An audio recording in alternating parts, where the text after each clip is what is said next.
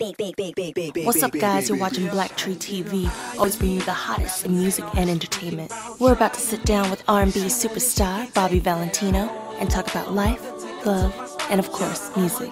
I'm your girl, Erica Young. Let's get into it.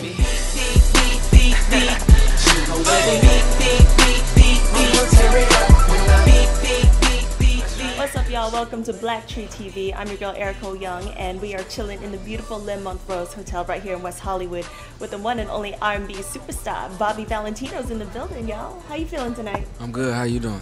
I'm good. I heard you just got off the plane and came straight here, right? Yeah. Just off a flight, coming from Atlanta. I had a couple of days off, so, straight here to the hotel and straight to the interview with you guys. All right. Well, your album right now, The Rebirth, has been in stores as of February. Yes. And it has debuted at #1, which is a big look for you. It's your third #1 album to debut like that in a row. So how does that feel for you? Congratulations, by the way. It's a blessing, really to be in this industry and to do what you love to do. It's a blessing, Every day I'm able to travel the world. I'm able to meet a lot of different people, and I'm able to just really do what I love to do. So, I just work hard, and it's a blessing to do what I love to do. Absolutely. And you've worked with a very interesting selection of producers on this album. I know you have Tim and Bob, the Grammy Award-winning duo that you've worked with a lot. Yes. And Raphael Sadiq, which was a hot joint. I gotta tell you, I love that one. And you also have Los on the album, right? Yeah, I got LOS, and I also produced a couple records on the album myself too. So, I'm getting my production bars up, and all the producers I work with are very in tune with real R&B music and where I want to go in my direction and what I need to be doing, you know what I'm saying? So I work with some great producers. We had a lot of fun recording the album.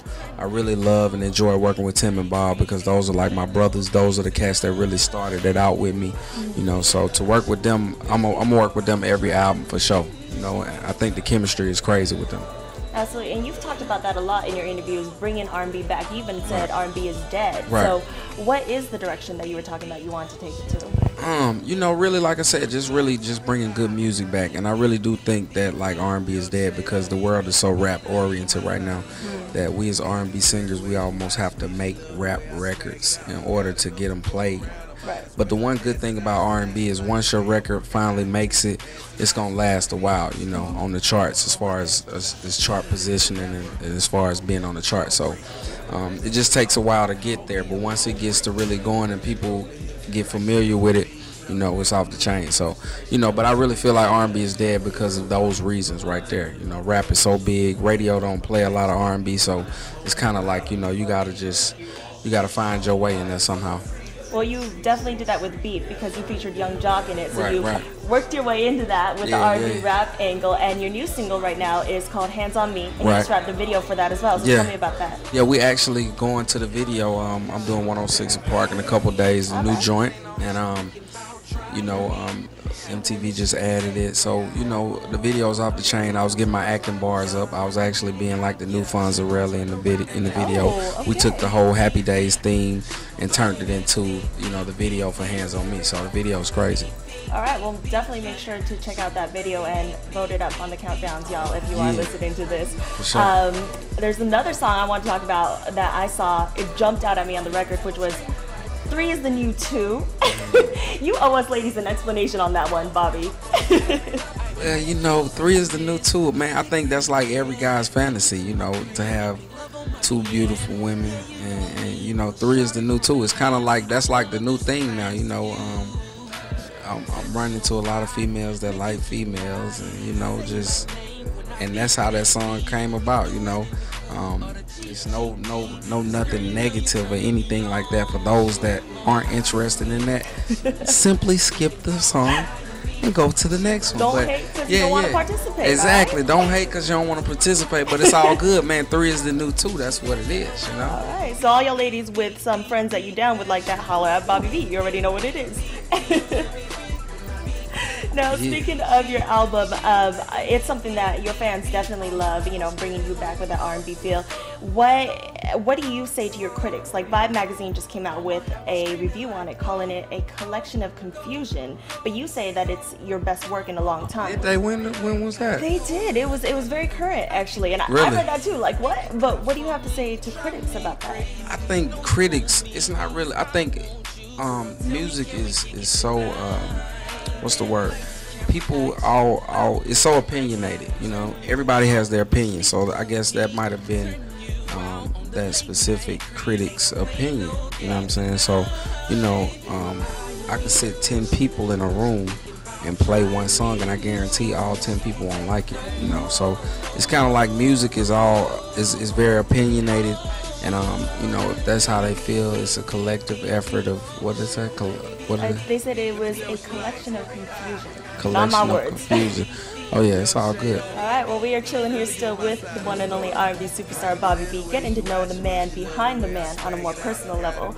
So, what is on Bobby V's agenda when he wakes up in the morning? What's your first thought?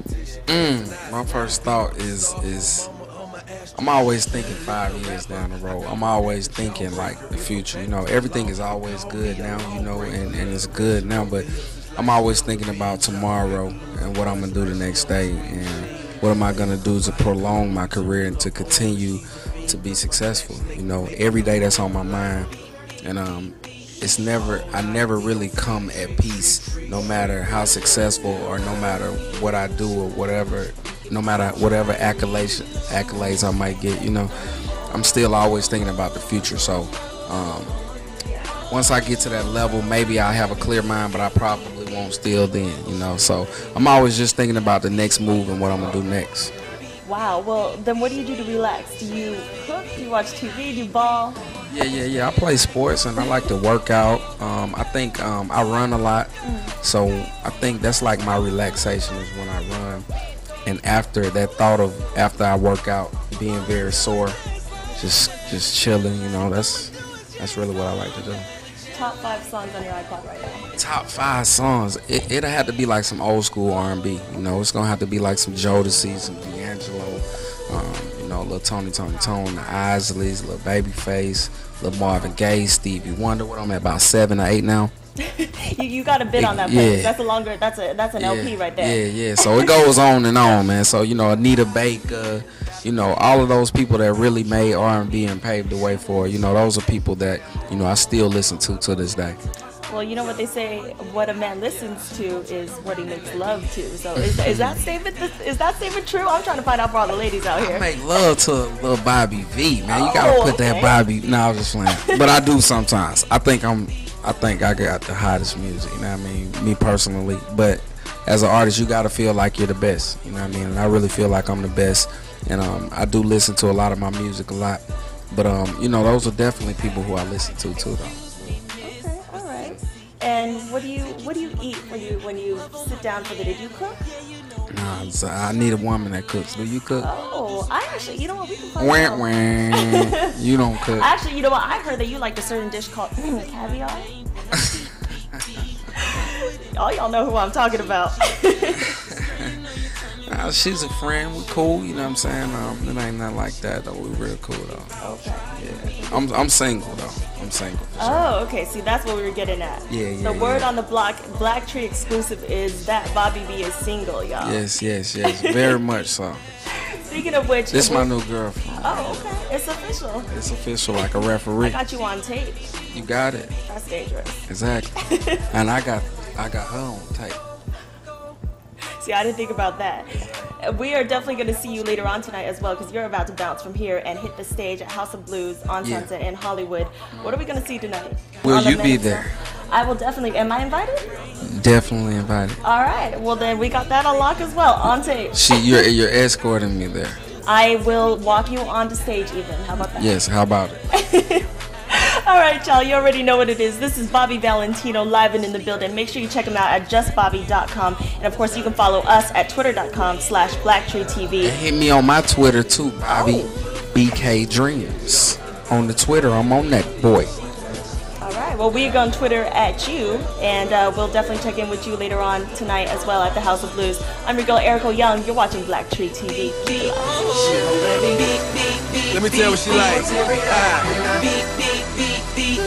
Young J.O. Let me give her my